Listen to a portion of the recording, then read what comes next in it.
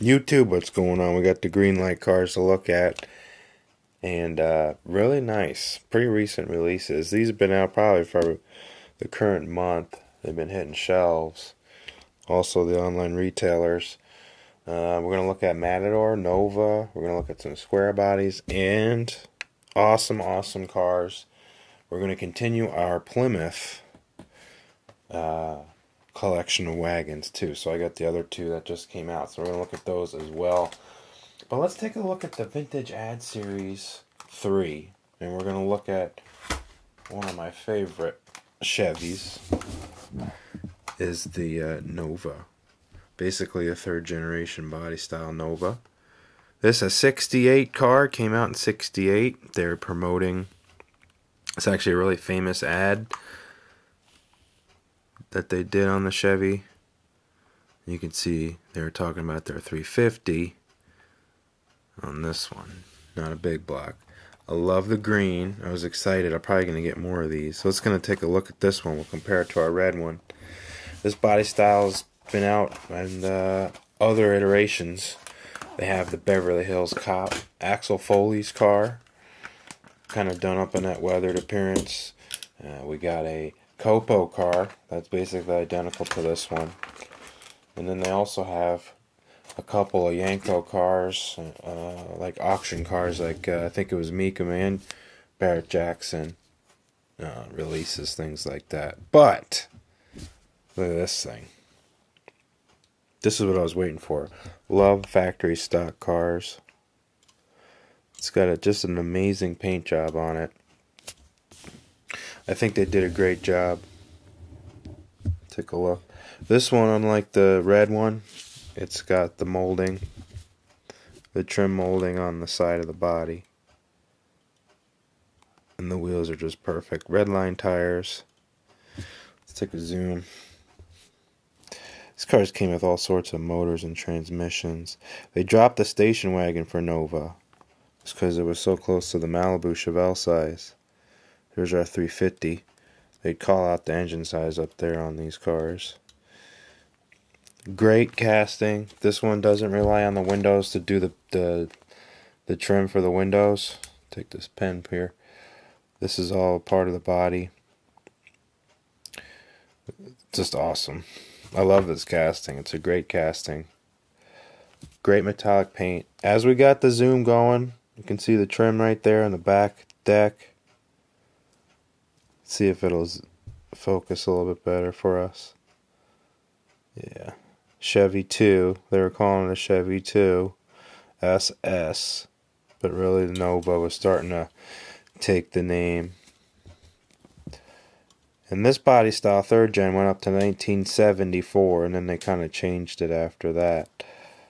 And I can't remember if they discontinued the name for a while and then brought it back again. Because of course we had that 80s Nova, which was that compact car. Another good highlight of this casting, first of all, it has an opening hood. We've been seeing less and less opening features on Greenlight's castings, but this one they kept the hood. They did a deep well engine block, dual snorkel air cleaner.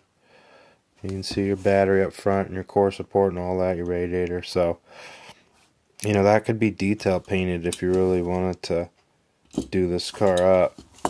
Chassis is pretty good too. This is almost to the relief of like Auto World. Of course, you got your dual exhaust. Looks like a standard transmission.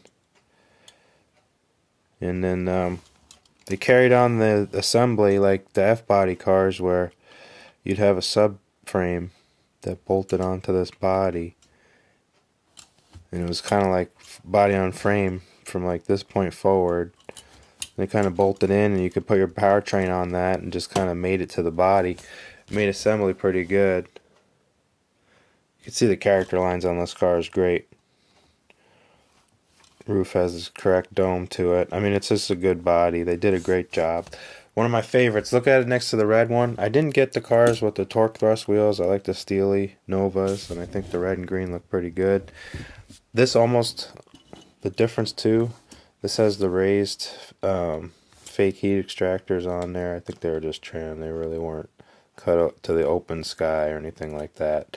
But it looks like it's like a separate piece, but it is painted, and they do like a little black stripe around the edge. It makes it look like it's a separate piece, but it's not. But that's raised, and this one was just tampoed. Thought that was interesting. That was different. Both supposed to be 68 cars. You can see Chevy 2 on the hood emblem. A little bit better on the red one. So, but just awesome. I love the way they look. I love metallic. The green car. I think the only thing that make it better is it has a black interior. I might take it apart and do a dark green. Just paint that up, because hopefully I'll find some more of these Novas. And we got chassis number 2274 on this one. And again, I showed the advertising, Series 3. Pretty cool. We're going to look at the Matador next. And there's your cars in the set. I looked at all of them in person. They're kind of expensive getting them retail. They're like almost $2 more than what you get online. So online's good, except that it's like you're buying an extra car, because if you do it right, the shipping's like basically $7 to $10 if it's flat rate. So, and you get sales tax, but you can buy these for about $5.50 or $30 a set, plus tax and shipping. So it's kind of back and forth. I kind of like finding them in person, because I am kind of lucky. There's a couple places that sell these, so I try to go that route. But sometimes like square body trucks or certain muscle cars are hard to find. They're kind of scalped up. But this one I came across, and there's many more. And we'll look at the Fox body. They did the basically the first gen Mustang Fox body, the 79 cars, and 80, 81, things like that. So they have that body that came out. So we'll look at that soon. I'll probably get one eventually. I think it's a King Cobra car. It's red. What do they call it? 82, it's just an 82 GT. It's got like a hood bird on it though, or something. So this is a 73 AMC Matador. This is the last year that they looked pretty good. They got kind of funky after that. We'll look at that in a second, but you could see how AMC was just kind of playing the middle here. They're like, it's a great car, we don't have to change it that much, quality vehicle, and that's about it. We're not going to try to waste your money with like 100 different cars to choose from at the dealer. I love it. So these are flat, and I like to cut them out on the back, and they turn into kind of like wall boards.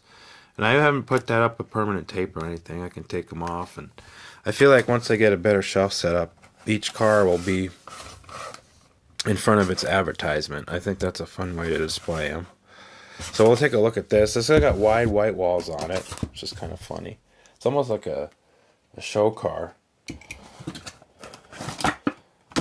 Put wide white walls on a cost-effective vehicle. Obviously, you could see in the advertisement that it was skinny white walls.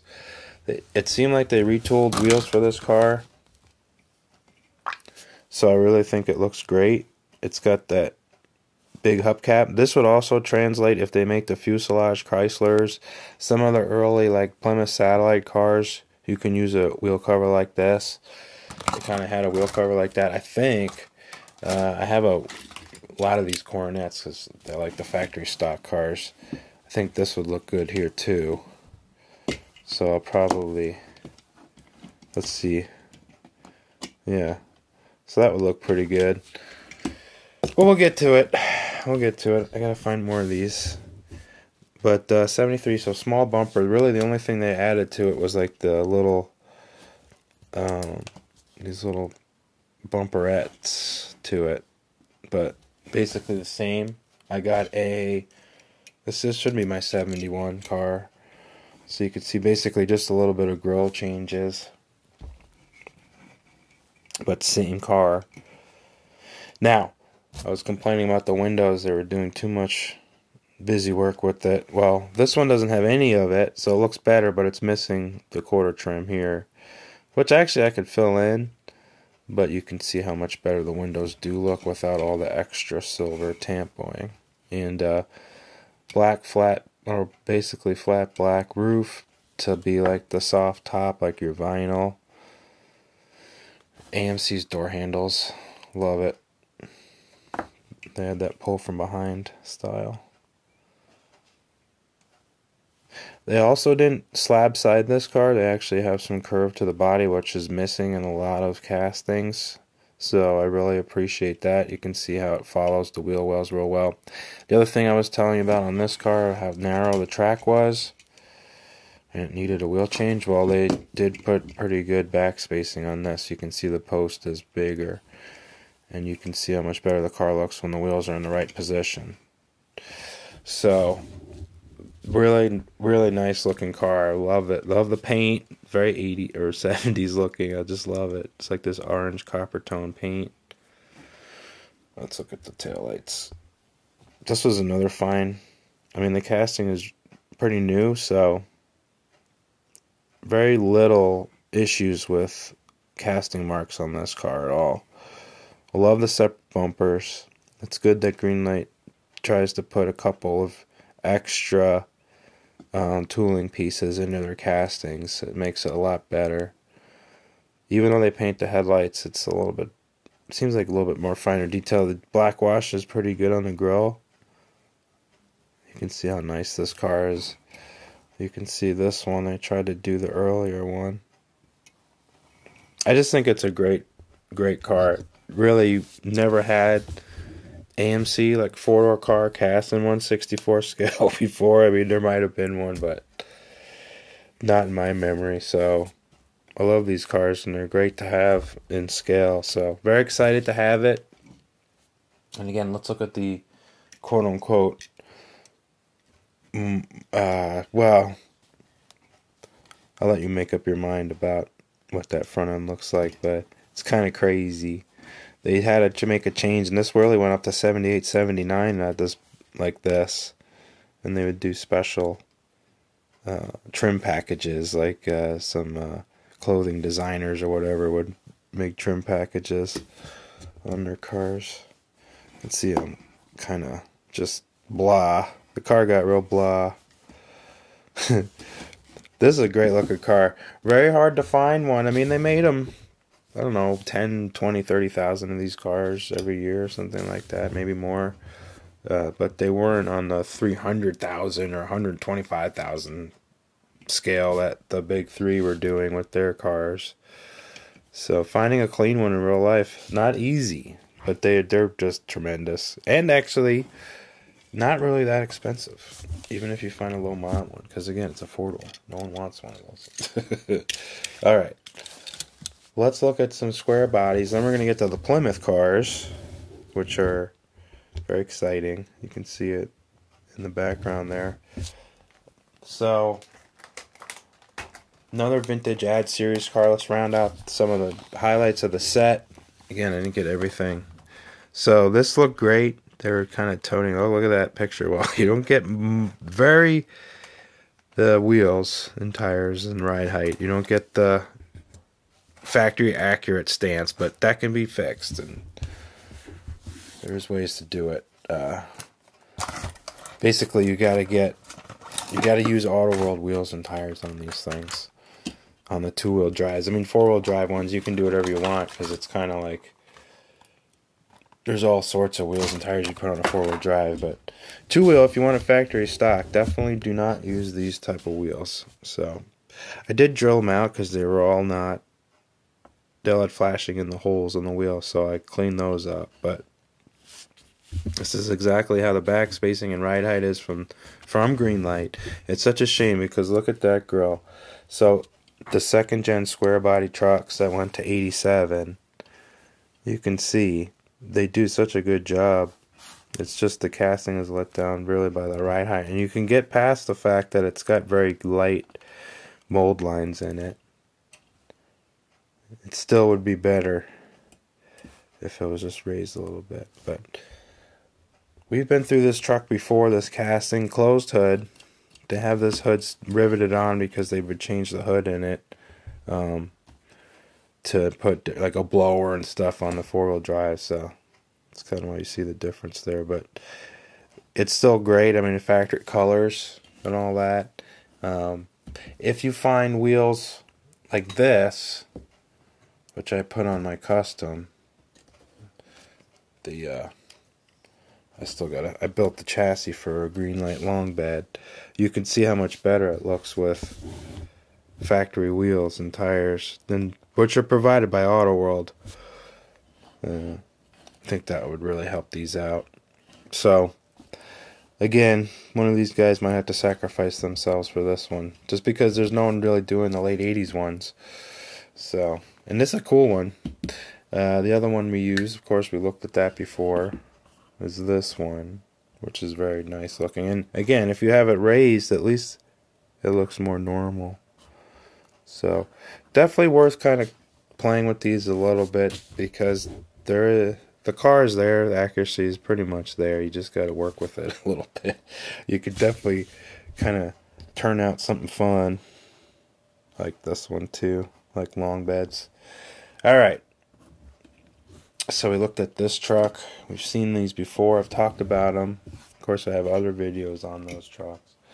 This one is great just because the colors and the ride height are perfect on it. And this is the 84 GMC Jimmy. This is a very hard one to find. I got this online because I saw a few of these releases already, and this was never there.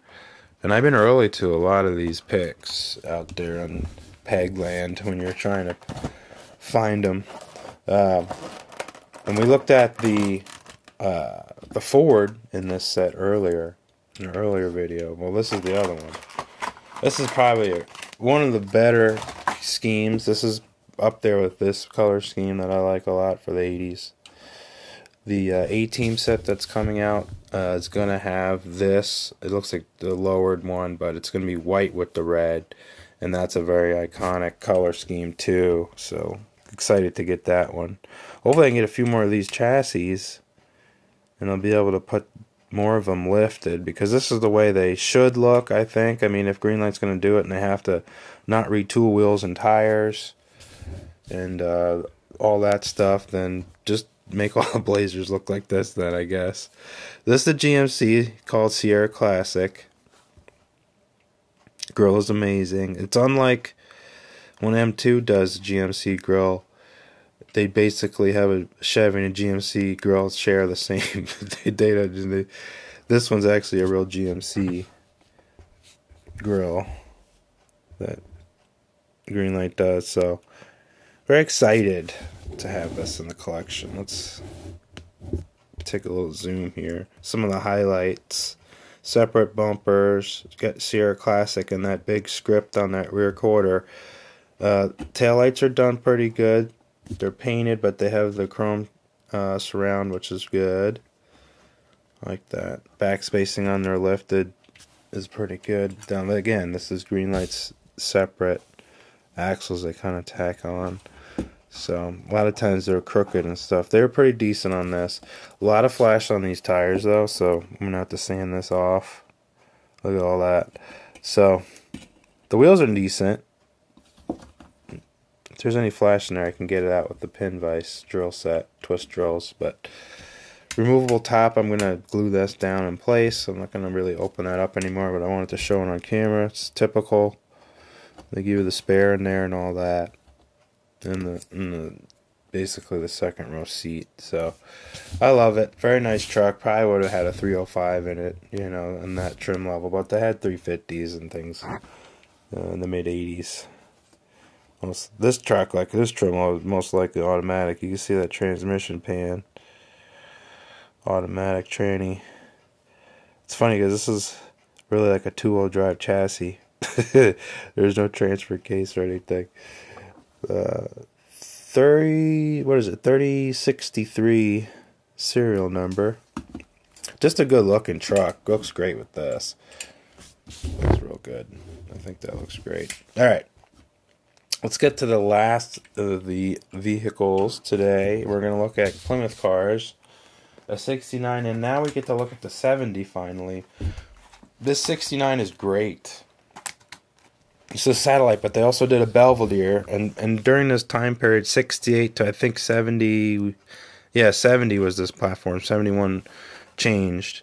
They had Belvedere and satellite. Satellite was, I guess, more higher trim level on these cars. Belvedere would have like a 1 and a Belvedere 2.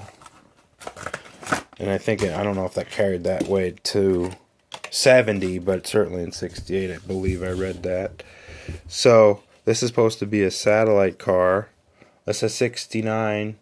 So second year for the body. They got the full wheel covers. Again, very chromy. And we looked at that on the Brady Bunch car. Yeah, oop. I think that was a pocket car today. That's why the tire got messed up. But I'd say that I'd want to flatten that to make it look a little bit more like aluminum or that spun steel instead of chromed. I love the white. This car came assembled very nicely and neatly. None of that greasy stuff that we're used to seeing on some Greenlight stuff. Casting is good. This seems to be like the team that did like the club wagon and things, because it's a very neat casting. Yes, I did compare it to maybe a larger M2 in the last video, but again, I feel like this is a little narrow. This might be to scale for 1/64th. I just feel, I've seen pictures of this, it's a little bit more straight up and down too from that area. It is tall and square like this though, that's for sure. Really nice delicate casting along the rear wheel well too. You can see how close that tire can get to the body, and it still rolls freely. Drop down tailgate, black interior. V8s were pretty much standard on Wagons. I don't think you can get the 6-cylinder on these cars. So you get the small V8 all the way up to the big ones. 273, 361s. What else did I see? 318s, 383, 426, 440. Or else, I guess, options at some point. And let's look at the other one. So we're going to look at this here Belvedere car. So low option car, which would make sense because this is supposed to be a fleet car. It looks a little generic because I think they're mimicking what was in the brochure that year for 70. I used to look at police brochures. I like these cars, and pretty much that's how Chrysler had their lettering. They kind of did that. Kind of like 3-color brochure, like it wasn't full color yet. Sometimes they'd have 2 colors, and they do these generic police cars, like with the, just police on the side. So I think that's kind of like what that kind of car is. Really cool siren on top, very period. Has a tan interior, so it's kind of unusual with the blue. It seems a little funny in this car. It's very light. I don't know if it's exactly. It's almost like it's just plastic. There's no color on it. But the 70 taillights, as you can see, are different, which is correct. And of course the front end. So really 2 new tooling. Even though this is based on, they're based on each other. You can see how square the shoulder is on this front quarter, where this one has a rib on the top. So they did all the subtle changes. The 70 basically was the same car, but they square shouldered a lot of the trim on the car. It got very squared up before they changed to the fuselage cars of 71. So it's neat. It did a good job on it. You can see how flat the front end is compared to these. So just a great car. It's nice to see with the 2-tone treatment.